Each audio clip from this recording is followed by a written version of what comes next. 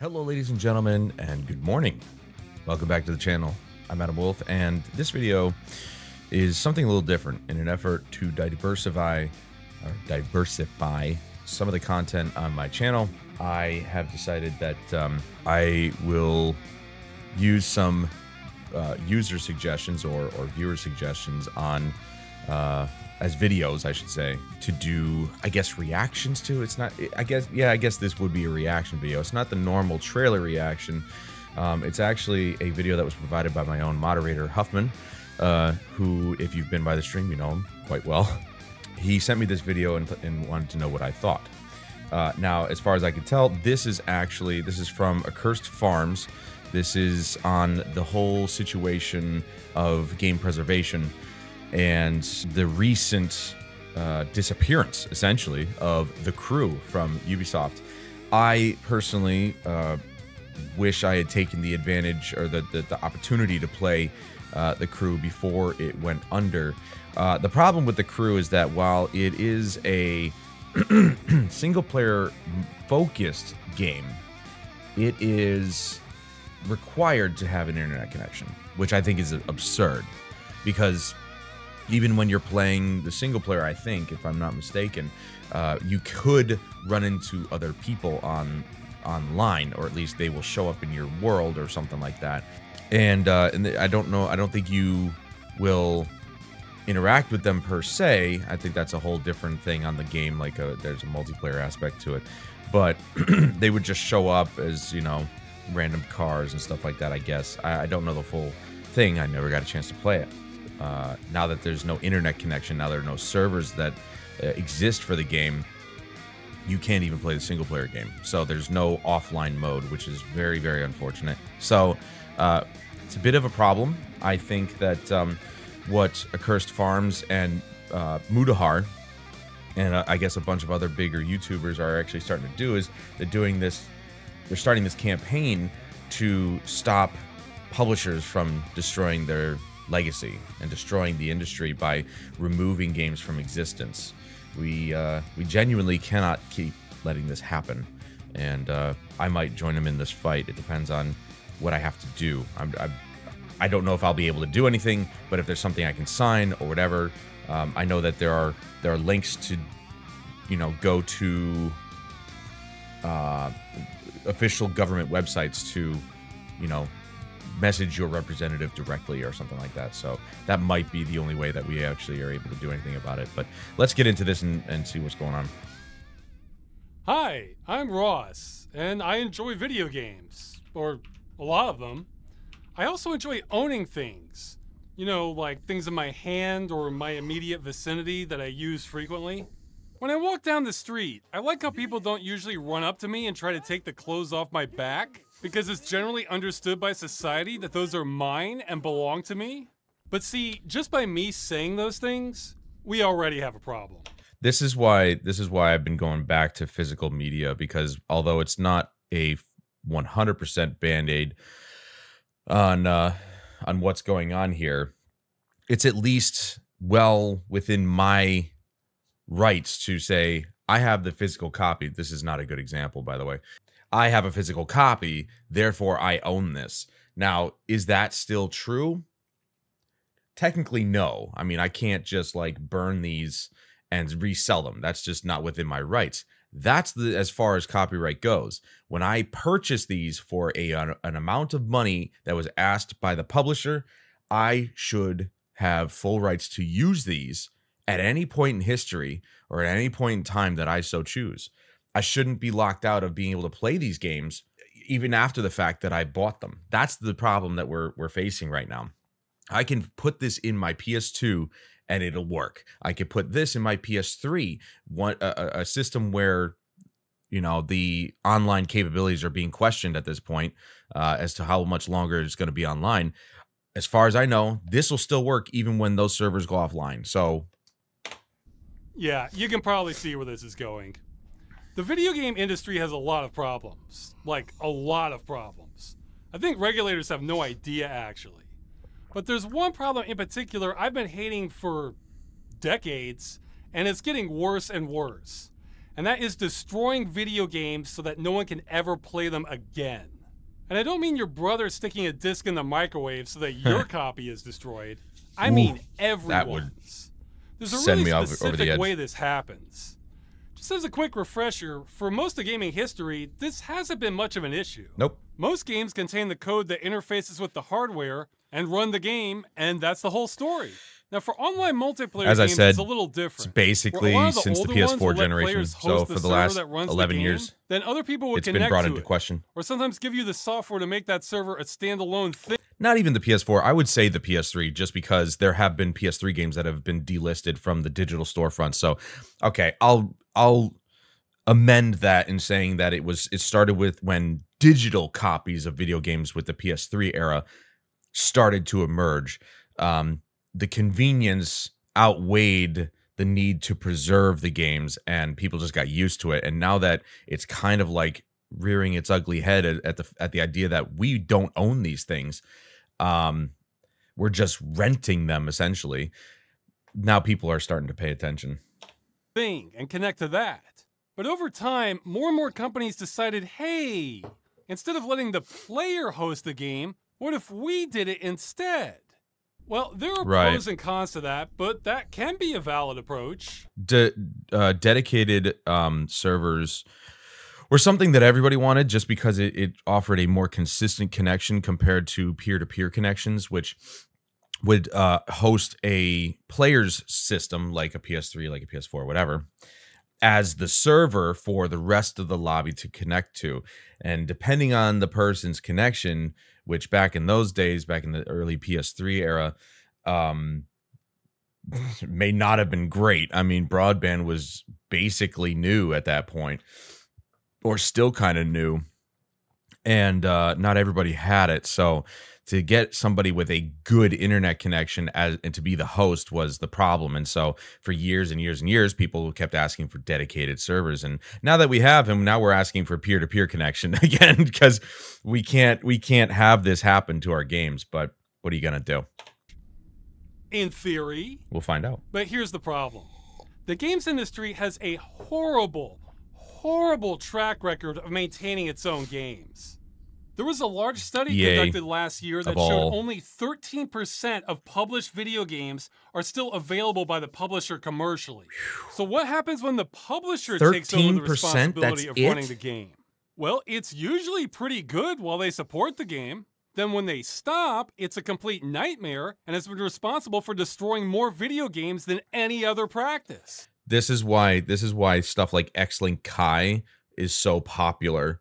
That's a program I used to use back in the day to get older games like SOCOM, for example, on the PS2, which doesn't have internet, like it doesn't have service anymore. The PS2 has been out of service for years at this point, but I could connect my PS2 to my router and then use X-Link Kai to route the PS2 through the servers that people have set up to host SOCOM, and I could be playing SOCOM these days because of other people who have created these dedicated servers, so to speak. Wrong That's screen. A big shift, because the industry is trying to get users to go from a model where they get to keep their game regardless of when support ends. I used to actually buy stuff from a website called directtodrive.com. where companies that you would literally buy the game and you would download all the files to your system. Form, forget being available commercially, is a lot worse than 13%. I did an informal investigation on it a few years ago. Games as a service is fraud. 3%. Yes, it is. I would have to agree. I think that and the number sad part may is have gotten that even lower since I did that. The sad part about games as a service is that I'm also a sucker to play, for playing them. I do love a lot of the games, not because they're games as a service, but because they're fun. Essentially, they are fun for me. I find enjoyment in them. But the idea of FOMO that a lot of people experience with certain games as a service is a real thing, and it's not pretty. From my perspective, this has felt like a slow-moving coup to take away ownership from more and more people over time. So video game publishers are making billions selling you a game as a good, not telling you how long it will last, purposefully killing it later so you're left with nothing, but then they get to keep your money. Now, don't confuse this with rentals. Rentals are sold as a service and tell you exactly how long they last. A customer who rents something is informed. Video game publishers don't want that. Because they know. I forgot to mention that Direct to Drive was bought out by GameFly like years ago. So they don't exist anymore. If you go to directtodrive.com, it doesn't exist. You can go to the Wikipedia page to see what happened, but they were bought out by GameFly. And GameFly as a service, now that, I mean, like he said, they rent you the games that you want to play. And if you don't want to purchase the game, which they do give you the option, you can just return it. And then you're done. Oh, if they put on the box exactly how long the game will last, then that will hurt sales a lot. So it's important to withhold that information. And it's really sad with Lawbreakers because it honestly looked awesome. Because customers are used to video games lasting but because Overwatch existed forever, more or less. Now Overwatch is dead. From the essentially, 70s it's dead to that me. Still work today. You could have bought games from the 90s with online multiplayer that connect to the internet that still work today. Because of peer-to-peer. Even if the companies that made them no longer exist. But a lot of publishers like to place modern video games that are designed to die, but they won't tell you when, right alongside ones that last. So this is a good example of games, as he says, that will work indefinitely as opposed to ones that will not. This will stop working after 1 year, but the buyer's not told this. Overwatch, the original Overwatch, which I want back, or I want my money back, Blizzard. That stopped working after 6 years because they overrode it with Overwatch 2, which is a worse and more inferior product. And then Gran Turismo Sport, which is interesting. I didn't realize the sport version of the game actually doesn't work. However, the developer will end up fixing it to work indefinitely. So that one actually it sounds like it got patched by Polyphony Digital to work after the fact, which is good, but we should have to have it come to that. Last forever, so they can try to cash in on customer confusion because the average person believes they are buying something. Now, I personally hate this practice because art has innate value to me. And while it's debatable if video games are art, they undeniably contain art. So seeing games destroyed to me is the same as if someone were to walk into an art museum and start torching the paintings. And it's insult to injury that companies that do this face no penalties. Nor is there a good reason for them doing it. I won't get into the details here, and you may hear excuses as to why companies have to destroy your games, even though they largely didn't used to do that, even for online multiplayer. But what I found is that the people saying that tend to either be uninformed or else incredibly unimaginative. Now, and can only see things one way. Now, he reiterated what I had mentioned at the beginning of the video, where their reasoning is not sound, ever. It's never a good excuse. It's just because they said so. They took it offline because it's their property and they can do what they want with it, which is wrong on so many levels. But I've also got an issue personally, even though I play them, I do have an issue with online only titles as well. What the first issue was the fact that, when a game when trophies and achievements became part of the industry and really became one of the standards that are necessary in video games these days, as an engagement practice, essentially. And it worked because I love my trophies. You guys know that. It brought about multiplayer trophies, which I don't like because of this situation. Whereas if you did not play a game enough, this is a perfect example. Bad Company 1, Battlefield Bad Company 1. I will never be able to finish that trophy list ever again. Or SOCOM Confrontation. There's a perfect example, an online-only title with trophies that I can no longer obtain because they took the servers offline. And so that's a pretty good example of why online-only is a bad idea, first and foremost.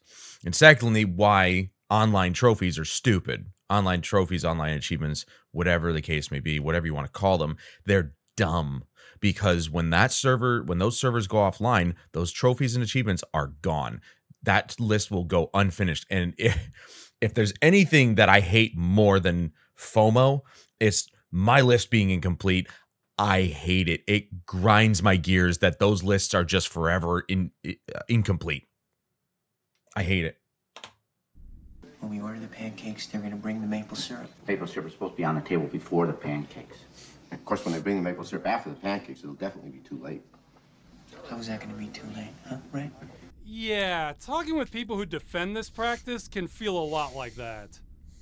I'm reminded of when Microsoft was sued by the Department of Justice for bundling Internet Explorer with Windows, and Microsoft claimed it was impossible to separate it from Windows 98. It was another excuse. Even with Windows 95 it was another excuse. And through the power of hindsight, they actually did remove it from Windows years later. What a surprise. So it was possible earlier, it's possible in the future, but it's impossible right now because the company has spent a lot of time trying to make it difficult. Yeah. That is such a good analogy for what is happening with games. You have no idea.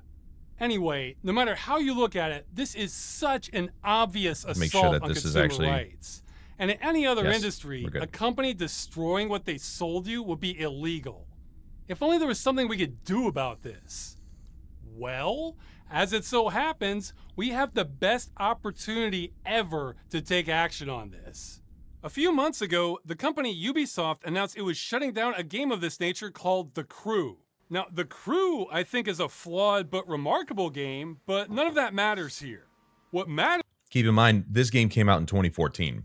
So it's 10 years old, and at its 10-year anniversary, not exactly to the date, but on its 10-year anniversary, they shut it down. For whatever reason, even though it's primarily a single-player game.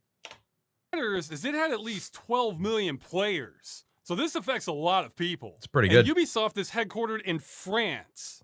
That's pretty good for a game that supposedly was bad. And France has some of the strongest consumer laws in the world. See, this isn't really about The Crew or even Ubisoft. It's about trying to find a weak link in the industry so governments can examine this practice to stop publishers from destroying our games. Outside of the United States, this practice is very hazy legally. Many governments don't even have laws regarding this. I'm not kidding. More on that later. If we can find even one major country to penalize this practice, that might fix everything. Because the thing about letting you keep your game is it's not that expensive for companies to do it, especially if it's a known requirement from the beginning. I mean, here, again, I'll reiterate, if the Avengers can put in an offline mode into their game, well, every company can do it then, right? Then it's almost negligible. So if a company knows they have to let you keep your game in one country, they may as well make it global policy because then they've already done the work. It really could take just one victory to end this. So even if you have no interest in The Crew, if you just want to keep your games, keep watching. There's more. It's not, and that's I think the ultimate thing that we have to take away from this video. This isn't about The Crew in specifically or in particular. It's not about this one game. It's about the example that this game is setting, the precedent that this game is setting, because it's not the first game to do it, but it certainly won't be the last game to do it, where it shows the power that these companies have. Another great example is before the official release of the Stellar Blade demo, the demo released by accident a few weeks before then, and people were like, oh, it's early, and they started playing it. And within hours, Sony literally deactivated the demo from being downloaded and literally took it off people's systems. But it's kind of insane to a point where, to the fact that we are allowing the companies to go this far. And I'm not excusing myself of this. I love my PlayStation. I will love PlayStation till the day I die. It doesn't mean I'm not concerned about the fact that they can just do that, even though it is their system and they can update it and do whatever they need to do with it. But at the same time, why is it okay that they can access our drive and just, let me take that back. It's as if somebody, a waiter or waitress comes up and gives you your coffee. walks away for about 2 minutes, then comes back and just takes it back. Even though you didn't say you didn't like it or anything like that. That's actually, I'm surprised I came up with that analogy. This shutdown has caused me to go on a research odyssey to see if I could find any possible way to get governments to examine the legality of destroying your games. I have been waiting for an opportunity like this. This problem has been going on for decades, yes, but it usually only affects a small minority of players that are too dispersed to do much. Most have moved on when a game is killed, and the industry has been counting on that lethargy. So an event like this that's big enough to do something is like the planets aligning. We have to take Free action realms. on it. Wow, that's an old one. I do not think I'm the ideal I tried person it. It wasn't to do that great. this.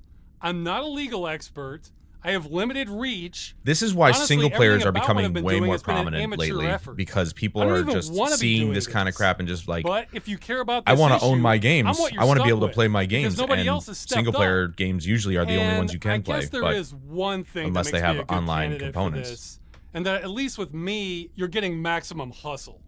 I have decades worth of resentment on this issue. You know when a dog is eating and somebody yanks away its food bowl, even nice dogs will get angry or even attack you? That's how I feel about the industry on this. it's like we're of one mind, me and this guy, or literally any other gamer. We're all thinking in the same realm of like, how is this okay?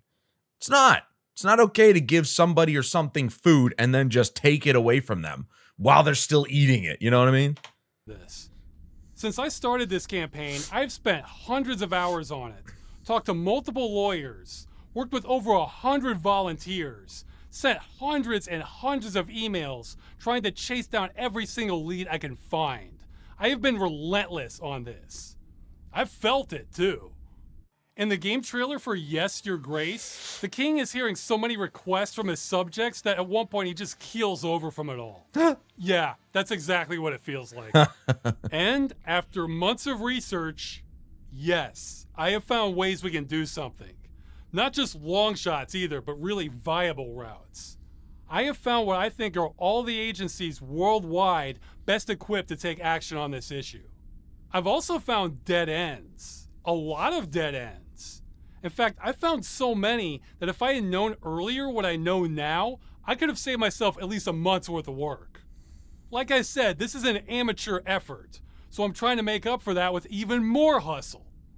And because I'm treating this like it's my only shot, because it probably is, I'm not stopping at the crew. Remember, the crew is just a means to an end, which is to stop companies from destroying your games. Mm-hmm. So rather than just getting the government to interpret the law, I figure why not go to the source while we're at it? So in addition to the consumer action, we're also pursuing government petitions. Yeah. Now hold on, I know what some of you are thinking. These are not normal petitions where you get a bunch of people to sign to show that people care and hope companies do the right thing. All right, this is not a change.org kind of situation. I guarantee you there's something different that he's doing, I'm sure, with his petitions. But also, again, I believe in this video's description that he provides the sources to contact your representative in your country or representatives in your country or your state. Hell, I mean, I even saw a brief snippet of it before in another video where you can contact the FTC themselves, you know, so it's really not that, well, I don't know if that other guy is in charge still. But anyway, yeah, he gives us the resources. Also, you know, he mentioned how long it took him to actually work on this. By all means, please go watch this video without my commentary if you don't want me to keep stopping the video and stuff like that. I'm going to try and keep it going for long stints of time. But, you know, if there's something that I want to say, it's kind of hard for me to formulate my thoughts while somebody else is speaking. It doesn't really work out very well for me. So I'm going to be stopping the video periodically. So if you want to go support him, please do. I'll leave a link to the video in the description, obviously, and support his work, because I think what him and other YouTubers are doing is very, very important. Come on, guys, give me more credit than that. No, these are government initiatives where if we pass a certain threshold, the government has to respond. It's the law. and for some of them are almost guaranteed to be debated. He's using the law. Yeah, we'll see. Against but these this companies. is how a lot of laws get made. So what's in these petitions? Well, it varies for every country since they all have different rules, but they all share the same fundamentals. I tried to design the fairest proposals I could that still solve the problem. Yet remember, and keep in mind, I think I don't know if he'll go over this, but he also takes into account free-to-play online games like Fortnite and stuff like that. And he makes an argument. I saw Mudahar's video on this. He didn't do like a reaction to this. He kind of just went over the whole thing, and he said that I think he's also putting his hat in the ring, where he takes account of free-to-play games like Fortnite, where if you purchased skins or anything in the game for any amount of money, that those things, even after the game's gone offline, will be available to you to look at, to, you know, do whatever you want with, in some respect. I don't know why you would bother if the game's not online, but, you know, maybe they could implement an offline variation of the mode or of the game that maybe you and your friends could play, as one of you is like the host, peer-to-peer connection. Can you imagine that if Fortnite actually updated itself to be a peer-to-peer connection game so that you could just keep playing it indefinitely? I think that'd be sick, personally. And then they just put a whole bunch of skins in the game for you to earn while playing the game instead of just having to buy them, because it's like, well, we've already moved on. We're not going to make any more money from this, so here's a whole bunch of crap. That'd be nice. for that, naysayers, I'm trying to solve the problem. The problem But that the I'm also trying publishers to have keep created. the scope as narrow as possible. I am not trying to reform the games industry.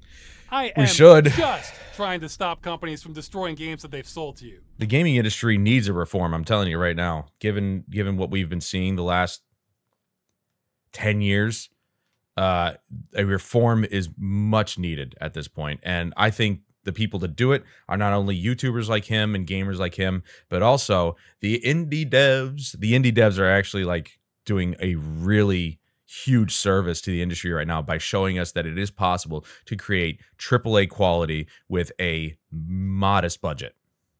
And it's starting to show drastic number changes. That's Stellar Blade being a perfect with that example. In mind, while the game is being supported, any game Not out yet, absolutely but I nothing would guarantee happen. you it's going to sell millions. Companies could do whatever they wanted. We're going for a light touch. It's only once support ends that requirements would kick in. The first is any game sold or licensed, for those of you who want to be pedantic, will be required to be left in a functional state when support ends. This does not mean a 100% perfect state, but it means a hell of a lot better Something than that's completely playable. inoperable. It would also require no connection to the publisher or affiliated parties in order for it to continue functioning. Yeah. So it would need to be patched to either be offline or have private hosting only. Like I said, imagine if Fortnite had a peer-to-peer offline mode and you could still play with your friends doing whatever, you know? That'd be great. It's the only way. Anything less and the game dies. And yes, this would include DRM that needs to connect to the internet. Screw you, Denuvo. And because I'm being forced to go to all this trouble, I really want to end this. So this would also apply to games with microtransactions. Except we didn't say microtransactions since these were in plain English. So this would cover free-to-play games. Additional game Because assets or if you've been features sold. something like a virtual horse, but then the publisher destroys the game, well, now you can't access your horse. And now you basically had money I've been stolen. told That's why I said I want my money back for Overwatch 1, because Overwatch 1 no longer exists. So they basically stole $120 from me. Disturbed possession is a term for what I'm... And I never bought loot boxes in that game, by the way, because you just earned them as you leveled up, and leveling up was pretty simple. You just turn your brain off and you've leveled up. So I never purchased anything in that game. I just bought the game and I played it and I played it and I played it. Everything I earned in that game, while transferred over to Overwatch 2 with issues at the beginning, Overwatch 1 is no longer a thing, and I bought Overwatch 1. I didn't buy Overwatch 2. I'm talking about here. I'll And never let it finally, go. These rules cannot be superseded by end-user license agreements, since that's how companies have been getting away with highway robbery in the first place. Because nobody, and they know this, because nobody, myself included, reads the end user license agreements ever. They never read them because they make them so absurdly long. Who in their right mind is going to fire up a game and then spend 2 hours reading a wall of text of legal garbage? Why can't the end user agreement just be like, hey, please don't copy this game, don't resell it, and we own everything that's in it? 3 simple lines that you can just say yes or no to. And if you say you don't agree, that doesn't give them the right to be like, well, you can't play the game now. Because if you, that's why everybody just gave up and just agreed to every single end user license agreement. Because if you say you don't agree with it, like say you press X or circle on the PlayStation, cross or circle, it's X, on the PlayStation controller to say accept or do not accept. If you decide to hit circle and do not accept the end user license agreement, if you just happen to read it, they say, well, I guess you don't want to play the game then. So they don't allow you to play the game. There is no getting past that license agreement without saying you accept it in order to play your game. It's absurd, and it's just legal garbage. It's like, wait a second, I bought this, and I should be able to play it whether I agree with your license agreement or not. Like, it shouldn't matter. If you don't agree with it, then it's like, oh, well, then you can't access the multiplayer functions. But I don't know. I don't know how to get around that. That's why I'm not a lawyer. And that's why all this legal crap is so annoying, because you have to accept it. Otherwise, you can't play the game. It's absurd. The whole thing. Especially in the US. There's no point in having rights if you have to sign them away just to play a game. I'm sure a few of you right now are scoffing at this proposal. No. But just remember Internet Explorer, guys. It was impossible. And that's Allegedly. it pretty much. Yeah. Now, one thing we left off the table, but it's kind of an open secret we'd be willing to compromise on, or at least I would be if a company doesn't fix the game, but they give you all the information, tools, software, and so on so that a programmer could be reasonably expected to get it working again. Yeah, that's an acceptable substitute. You mean giving us the source code, essentially. Helping on this was strong, and they didn't trust companies not to abuse a provision like that. And they could be right, so we left it out of the proposals. We also left out this applying to all software and restricted it just to video games. Now, don't get me wrong.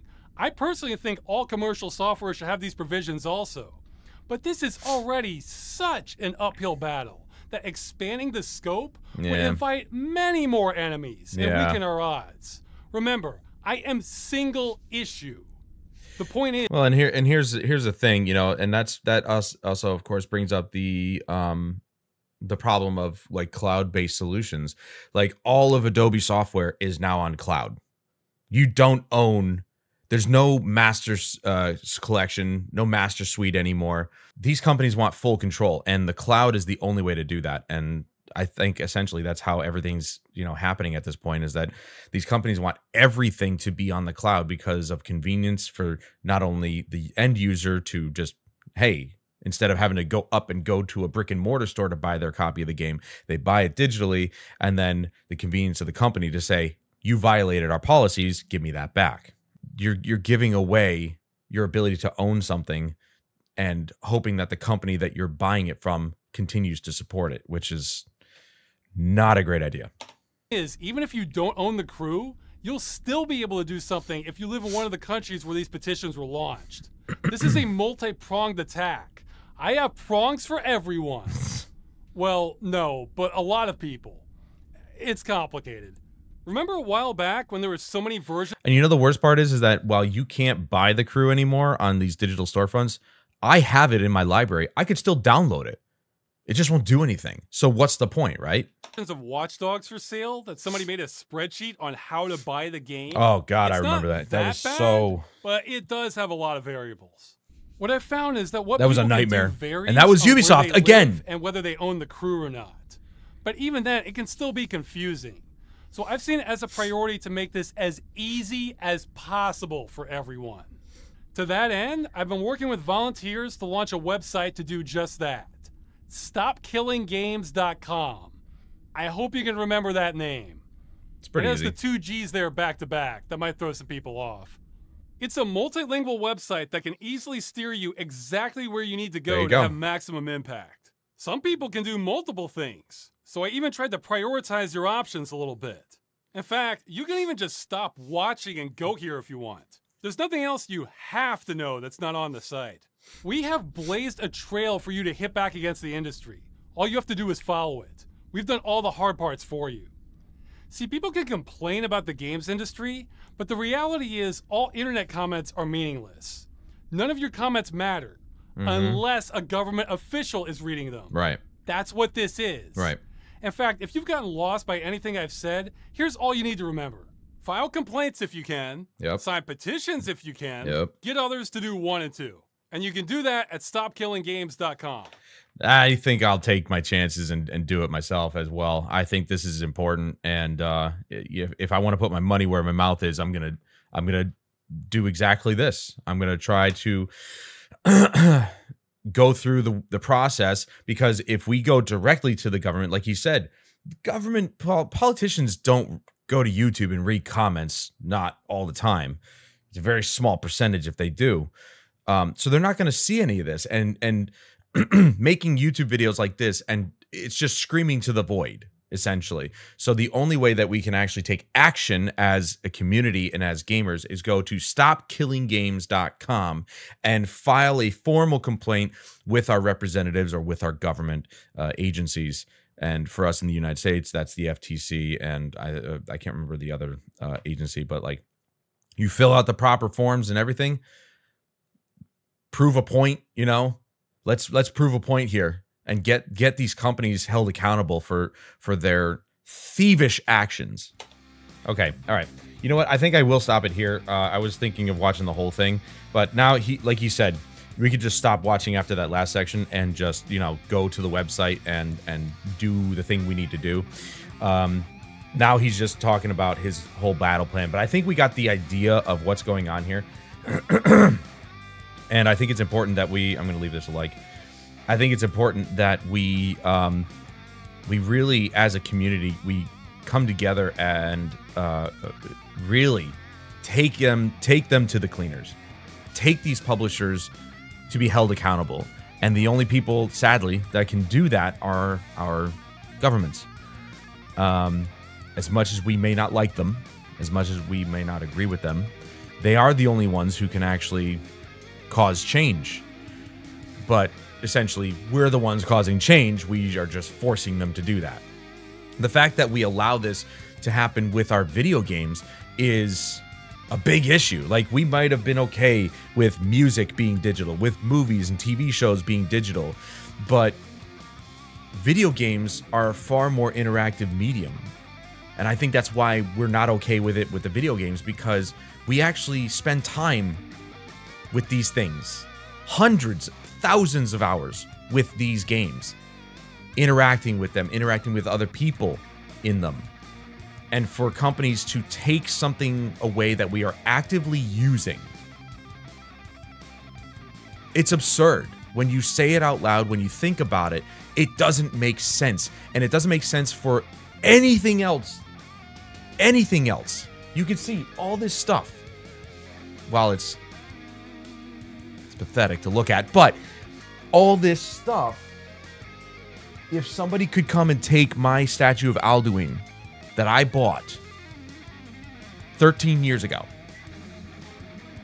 I would lose my shit. I would lose my mind, because that's mine. I bought that. But that's the same idea. So if I bought a bed, I bought this bed. This is my bed. What if the place I bought it from just came into my house and said, give us that back, because we got to sell it to somebody else? Or the licensing agreement on the phone that we used is up, so we have to take it back. It sounds crazy, doesn't it? So go to stopkillinggames.com and contact your local government or your national government, federal government, whatever. Contact your agencies by using that website's instructions and follow the instructions to a letter. So that way we can enact this change and hold companies like Ubisoft and EA and Activision accountable for their nonsense. But that's going to do it for this video, guys. Thank you so much for joining me. I'm going to leave a link to this video in the description. You can watch the rest without my commentary, unimpeded. I know some of you hate the fact that I stop videos to react to them, but yeah, you clicked on a reaction video. Definitely leave a like. I think we need more eyes on this because 205,000 views is not enough. And this was 3 days ago.